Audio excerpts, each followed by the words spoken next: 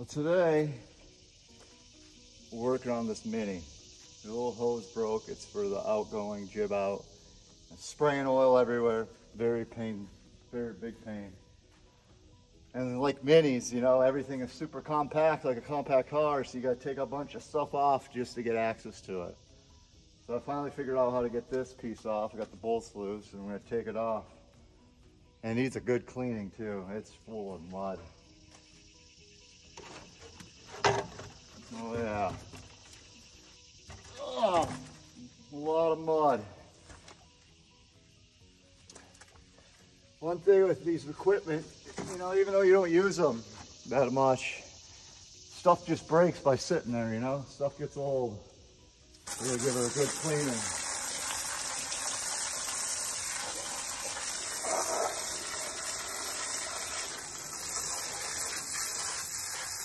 Get all that stuff out of there.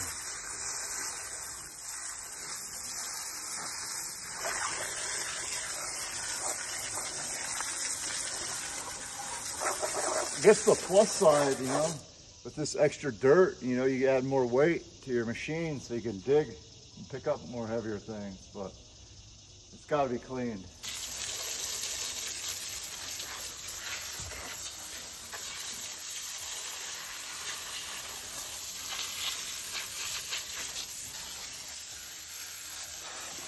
Oh man, this stuff's hard as concrete.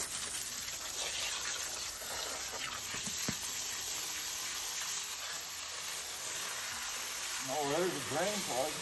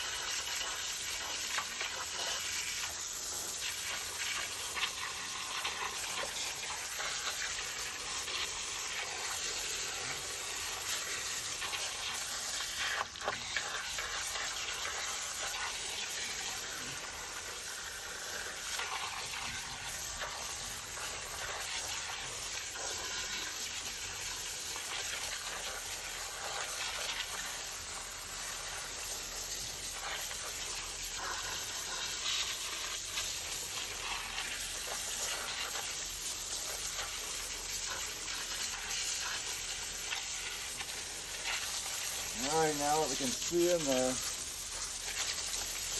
can see what's going on. All right, let me start this off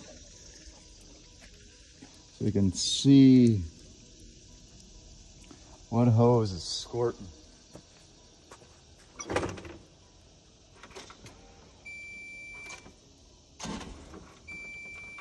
Come on. There we go.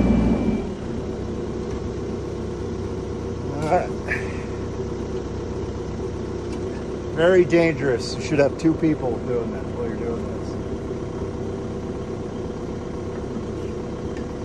Let's see. Oop, wrong way. Oh, see that squirt? Oh, found her victim. Right there, that red one.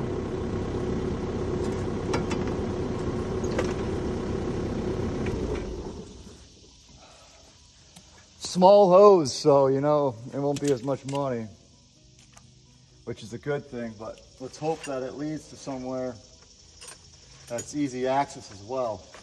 Doesn't take an hour to get to, you know. That'll be a good thing.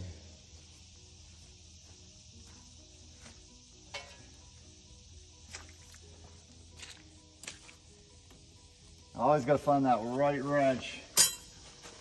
See if I have it. You know, I'm not a mechanic, so I don't have my snap-on set, you know, and I don't sit at the local hardware store and, you know, debate which tools are better, you know. Just not my cup of tea, and I don't have time for that. I gotta do better things, you know. Let's see.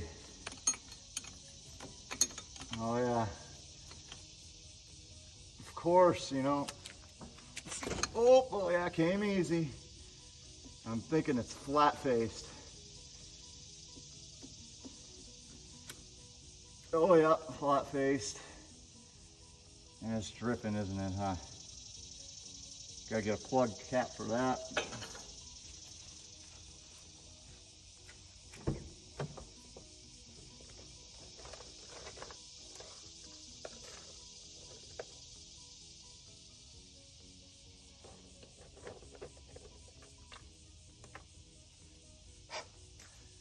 That's one thing, you know, if you're not a mechanic, you don't always have the caps needed. That ain't gonna work. You need something a little bit stronger, tighter.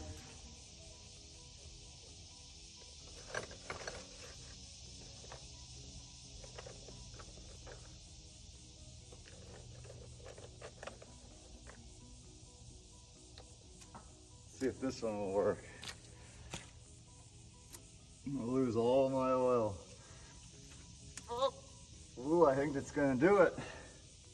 Oh yeah.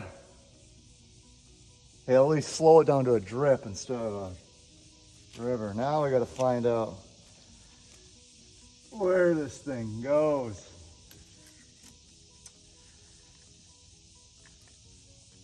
All kinds of zip ties and all that stuff. You gotta cut that stuff off. Let's get after it.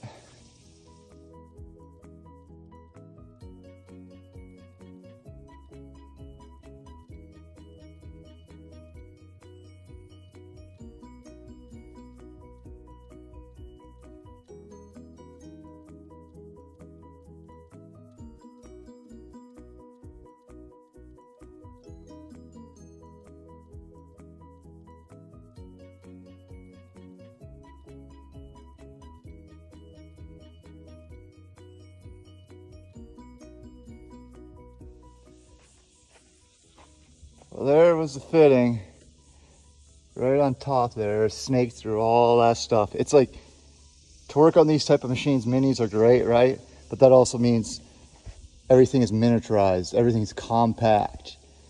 Like you need to be a mouse with the strength of a freaking ape to work on these things. Very frustrating. So here's the hose right here.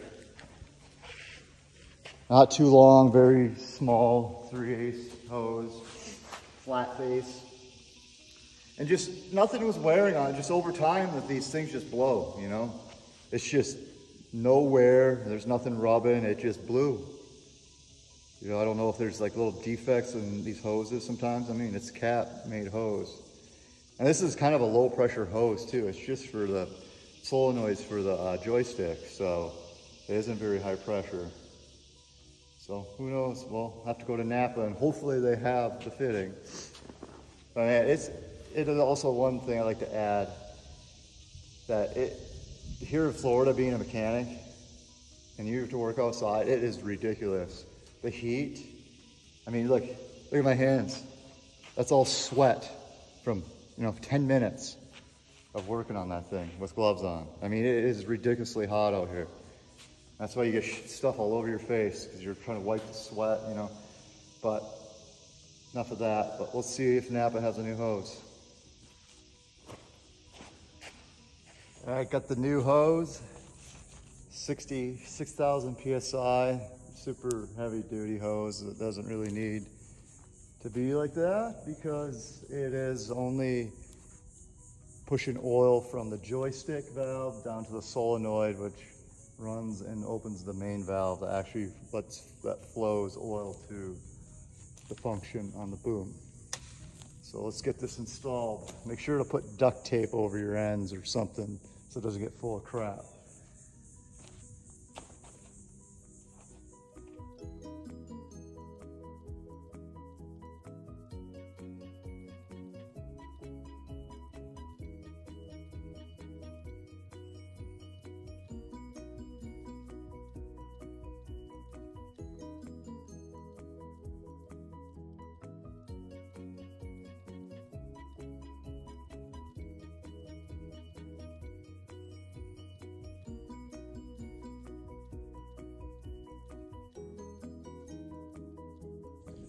Well, that's that. A lot more easier to reinstall because I didn't have to search for the hose that was broken.